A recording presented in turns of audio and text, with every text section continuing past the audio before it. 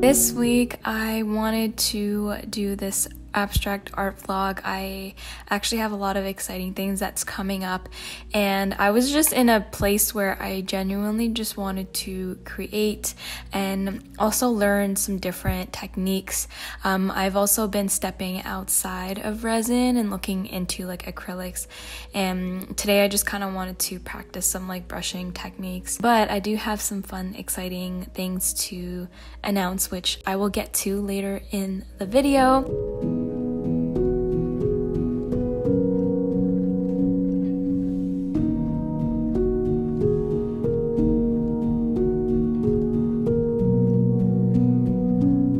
So for this painting, I was actually really inspired by this image that I found on Pinterest. It's this aerial view shot of this Salt Lake photo, and I believe it's the Salt Pan series by Tom Hegan. He is the photographer that took this photo, and it's so beautiful, and I am just so mesmerized at how over time nature just kind of evolves, and also how it just leaves so much beauty.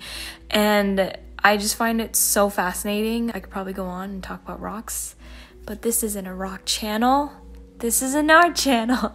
Yeah, so I just thought it was really interesting, and I was trying to recreate it and do like an abstract version of it using acrylics.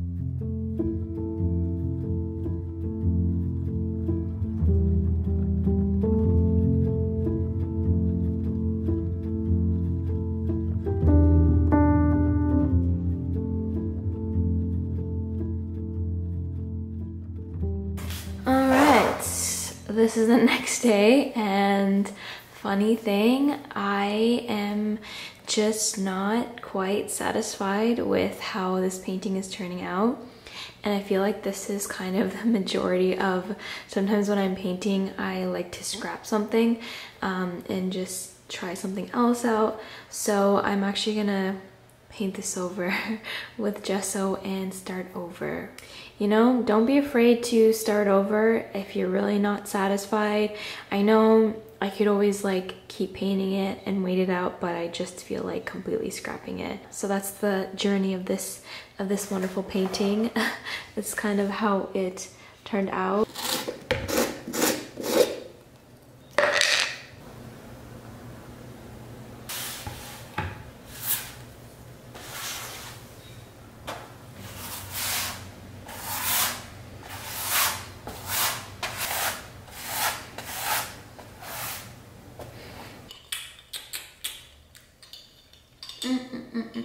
Like, I've been planting these seeds in my art, and then now it seems like certain things are starting to blossom and bloom, and it's really rewarding and cool to see this kind of happen. I got an opportunity. I signed up back in April to do live painting at this festival that's coming up in August, and I found out 2 weeks ago that I got accepted. So I'm gonna be doing some live painting with other artists, and it's just gonna be like a fun, cool time. I thought I'd document just me practicing, because I have planned to do fluid painting, and it's gonna be on a larger canvas. And for those who've seen my work before, I do like little mini canvases, so I'm gonna be definitely stepping outside of my comfort zone. Not just that, but also painting in front of people. Like, even though I film my videos, it's kind of just me in my room and a camera. It's not really that much pressure. So yeah, I have that coming up, and I just feel like I need to prepare for that. Even like mentally, I'm not gonna lie, I am pretty anxious. This isn't something I've done before, so we're just gonna go with it, and I'm gonna practice. And I think the only way you're gonna keep moving forward is if you like push yourself out of your comfort zone and just do things that make you genuinely happy. And even though I'm nervous, I know this is going to be a great opportunity, and for me to meet artists. It's also been kind of tricky because I've been living up here away from my friends and family, just with me and my partner, and I feel at times, even though I am introverted and I like my space, and I love working up here. I do find it quite lonely, not gonna lie, at certain times. It'll be nice also to get the opportunity to meet other artists and kind of put myself out there a little bit more and meeting like-minded people who also do similar stuff to me, and just to really connect. That's honestly what I'm looking for. So we're gonna be doing that. I also wanted to talk about today's sponsor for this video, just speaking on mental health and also speaking, just advocating for mental health, and also specifically too, like, I feel like with art, it really goes along with how you feel emotionally and even what you're going through mentally. It's always been like a safe space for me, as well as doing therapy, which is the sponsor for today's video. It is BetterHelp, Better HELP. And for those who haven't heard of BetterHelp before, they are an online therapy service. So you can do video, you can do texting, you can just do like a call. I love doing video chats just because I like to see the person one-on-one, but they are an affordable online therapy service, and there's over 20,000 licensed therapists to help you. They are trained professionals, and for the last 2 years, I personally have been doing therapy and life coaching. I found actually my wonderful therapist, Beverly, through BetterHelp, and with that, I do feel like a better version of myself when I'm doing therapy, because I do notice when I take time away, or maybe I miss appointments, or I don't feel like doing therapy for a couple months like straight, I do notice a huge shift and change in myself. I don't feel like my best version of Anna. I don't feel like me, and honestly just having someone there to talk to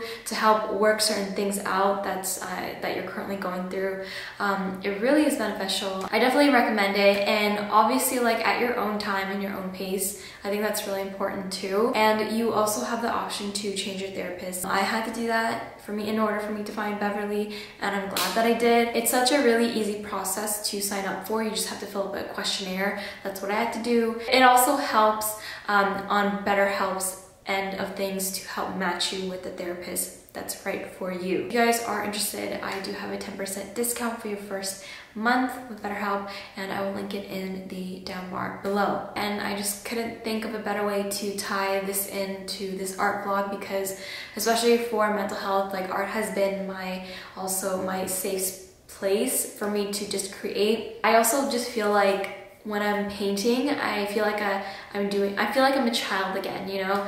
I'm playing and I'm having fun and I'm just kind of in my zone. And for me, honestly, the reason why I love doing intuitive, like, fluid painting is just, it's so fun for me. It's very rewarding because I feel like a kid again, just playing with so much paint and just like letting it out. Anyways, let's get painting. I'm gonna show you what I'm gonna be doing this week.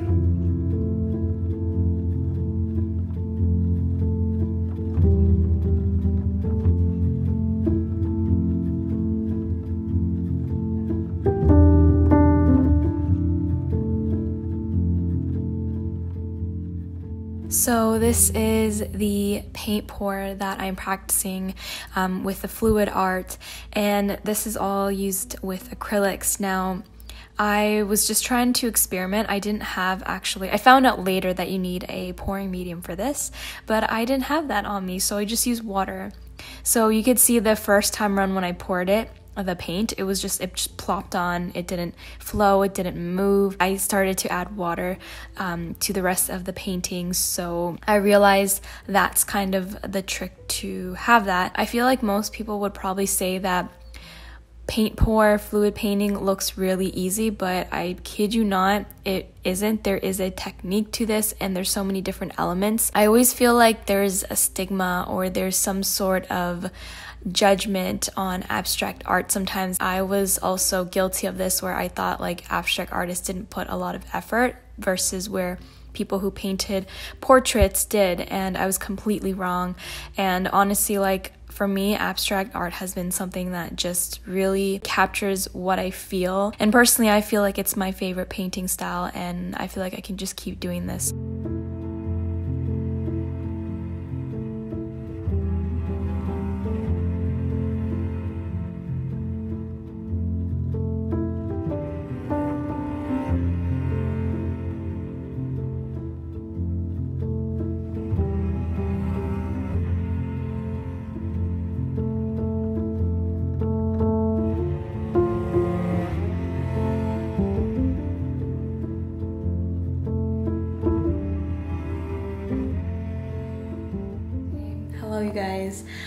This is the next day, and I wanted to share with you guys the painting that dried up. Now, I just started kind of learning about acrylic pour, so I didn't realize you need to have a certain type of acrylic medium to have the paint to be more fluid and not have cracks. When it dried up, there's some cracks on top, so I'm gonna see if I can fix it and just like play around with it, but this is what I have so far. I absolutely love, like, it just looks so trippy, and I just kind of experimented with the colors that I had, so I wanted to just do more of like a, you know, jade kind of green color and play around with the marbling, because there's something that I do want to practice and figure out, because I do want to make a certain kind of collection later in the future.